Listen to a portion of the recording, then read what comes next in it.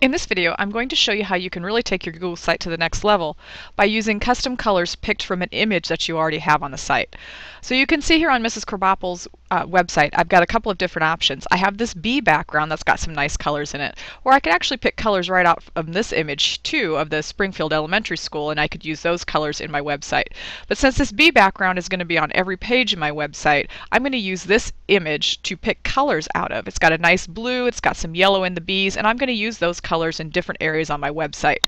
So you can see what I'm talking about. Before we get started with this, I'm going to show you a couple of other websites that I've developed and show you how I developed those sites. So you can see here, I started with this image right here, and I pulled all of the colors that I used in this website from this image. So the background came from this image, as did the tab color here and the title color here. So by starting with one image, you can really make a website special. Here's another website that I designed. It's got a little bit more going on in it. With this background, I took the horseshoe color and I made it the header background. I took this dark green color and made it the tab color. I used a color from the cowboy hat to color the selected tab, and I used the brown in the boots to make the title of my pages and the title of my site in that color. So depending on the image that you use, you can really make some quality sites, good looking sites, if you actually use those colors then in the rest of the website. So the first thing that we're going to need to do is we're going to need to go to the Chrome Web Store, and we're actually going to use one of my favorite extensions, my favorite Chrome extensions to do this. And we need to, so if you just Google the Chrome Web Store or go to chrome.google.com/web store, you'll find it, and we're going to do a search for eyedropper. That's the extension that we're looking for. And once you do your search, we're looking for an extension, so we're going to select the Extensions tab. And this is the eyedropper tool that we're looking for right here.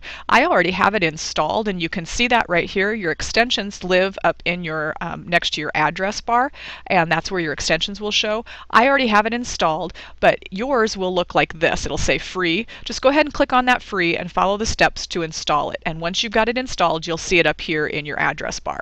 All right, I'm going to go back to my website, and the first thing I'm going to do is I'm going to pick my colors. So I'm going to use the blue from the background, and I'm going to grab some of the yellow of the bee. So to use the color picker extension, you're going to click on it, and when it opens, you're going to choose Pick Color from the web page. Now when you do that, notice that you have a little square that's following your mouse around. Well, that little square is picking the color. So if I hover my cursor over this picture, you can see I've got different colors in this picture. Well, we're going to use the blue from the bee background, so I'm going to click on that, and that adds that to my dropper. And if we click on it again, you can see in the color history I now have that one color. I also want to get the yellow from the bees, so I'm going to do Pick Color from web page again, and I'm going to come over to a bee until I get the yellow in the square, and I'm going to go ahead and click on that. Now I have those two colors saved in my color history, and we'll talk about how to access those colors in a minute. So now we're going to take those colors and we're going to add them to some different places on our website. To do that, we need to go to More and Manage Site. And once you get to Manage Site, you're going to go to Themes, Colors, and Fonts. Now one place where I think some color would be good would be up in the header right here. So I'm going to choose Site Header, and I want the background color. Okay, and so I'm going to choose the paint bucket. Now, when you click the paint bucket, you see you have all of these color swatches. But you see this area right down here? It says Enter Color Hex Value. So if the color you want is not in this limited palette, you can actually use any color in the rainbow as long as you know its hex value. And basically what a hex value is, it's a code that tells the computer which color to display. So we're going to go back to the eyedropper, and we want to use the blue from the background in the header. So if I come over to the blue and I hover over that, notice how that little code pops up, BCDEF7, that's a hex code for that color. So that tells the computer which color to use. If I click on that, that's going to put it, basically copy it to my clipboard. So now I can come back to my Manage Site, and I can go to the paint bucket, and down here I'm going to paste, and that pastes in that hex code, and now you can see that that changes the background of that area to that color. So that's how you use the color picker.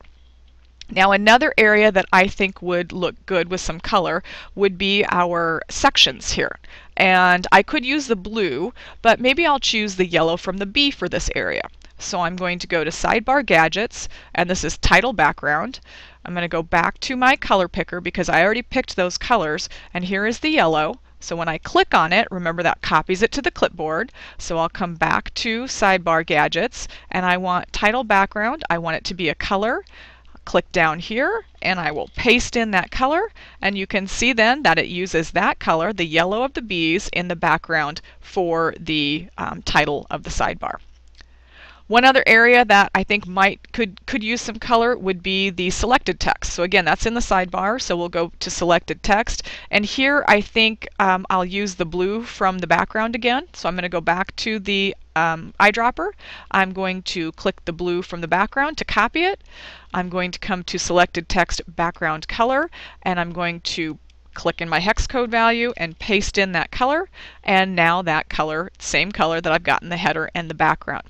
Now, because this is a light blue, it's a little hard to read that white text, so we might also go up to the text color and maybe a darker blue, or we could even use the black that's in the B for that color.